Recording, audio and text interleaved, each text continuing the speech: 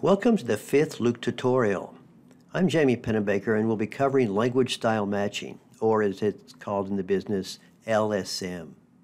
You should now appreciate the difference between the content words in language from those that reflect the style.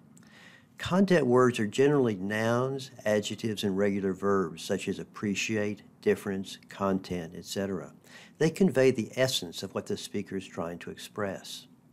Style words are also called function words and include pronouns, prepositions, articles, auxiliary verbs, and other short and common words such as you, should, now, thee, etc. Style words reveal the ways that speakers are delivering the message. This tutorial focuses on the measurement of language style.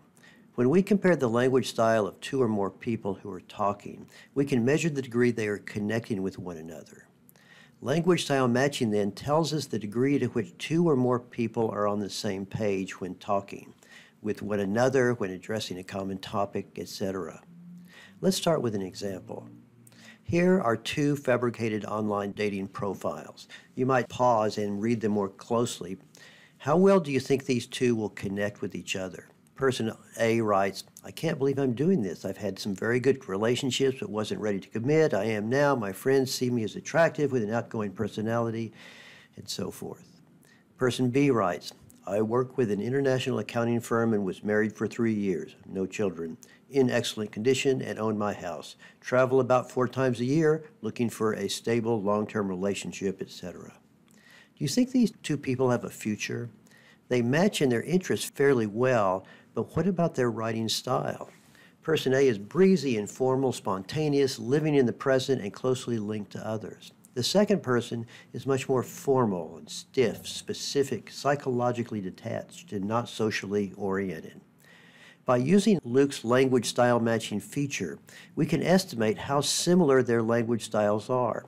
The LSM program first calculates the rates that these two people use function words. And as you see in the table, we have each person's LIWC function words. Person A uses personal pronouns almost 3 times more than person B, 18.1% versus 6.5%. Person B uses twice as many articles as A. LSM is calculated by comparing the similarities of the rates of function words between the two people's texts.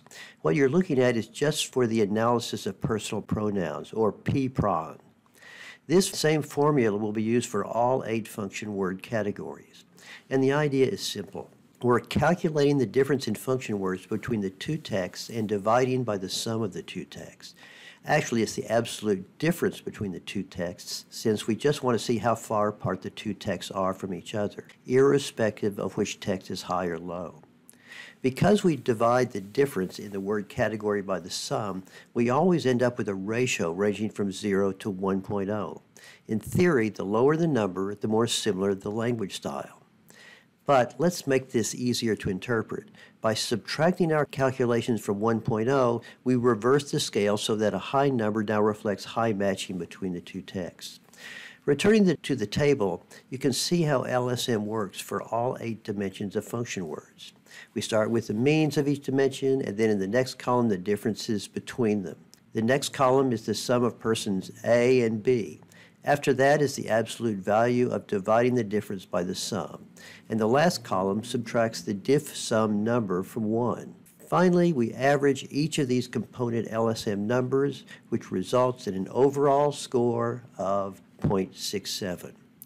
Remember that LSM ranges from 0, extremely low style matching, to 1.0, perfect style matching. For most conversations, the number generally range from 0.83 to 0.94. When comparing standard texts that are not conversations, the numbers are typically lower, usually between 0.75 and 0.88. A number of 0.67 is quite low. I hope these two fictitious people don't start a serious relationship. Frankly, it won't work out. Let's now run the same dating profiles with LIWC. We start by clicking on the Language Style Matching tab, which takes us to an LSM flowsheet. Click on Compare to Plus Files, and then the Select Files tab. I'm selecting the 2 dating file. Now click on Select Output Types. I'm choosing Pairwise Comparison and the Expanded Output option. And now let's run LIWC. The LSM between the two people is 0.667, just what we found before. With the expanded output, you see all the function word means that are needed to compute LSM. Now, this was just with 2 texts. Let's expand this to 4 texts that are very different in style. How about poems or song lyrics by some of the most famous writers ever? Again, select multiple files, and you can see that they're already loaded. Elizabeth Barrett Browning's poem, The Weakest Thing, Cardi B's song, Selfish, Selena's Missing My Baby, and Megan Thee Stallion, Last Week in HTX. This time I'll click Pairwise Comparison and turn off the expanded output. Once LSM is run, you can see each text LSM with each of the other texts. Browning's 19th century poem in Cardi B had an LSM of 0.71, with Megan Thee Stallion 0.68, and with Selena 0.57. The highest of all was between Cardi B and Megan Thee Stallion of 0.80, not surprising. The second highest overall was between Megan and Selena. Note that you can save the results in an Excel or CSV file. Okay, we've now compared the language of dating profiles and poetry and song lyrics. Let's move to transcripts of people talking. How about looking at the first presidential debate between Trump and Biden, hosted by Chris Wallace? Ah, the memories. I've downloaded the raw transcript of the debate directly from the web. You see it's a Word document. Okay, load the transcript file. Now click on the Detect Speakers tab. Luke automatically detects who the speakers are. It was easy in this case because the speakers were all identified by a colon, which you can adjust. Let's go straight to the second output type, pairwise comparison. And now we run it. You will see that everyone is compared with each other. Biden is somewhat more in sync with the host than Trump, but most important, Trump and Biden are highly synchronized with each other, with an amazing LSM score of 0.94. And this brings me to the very meaning of LSM.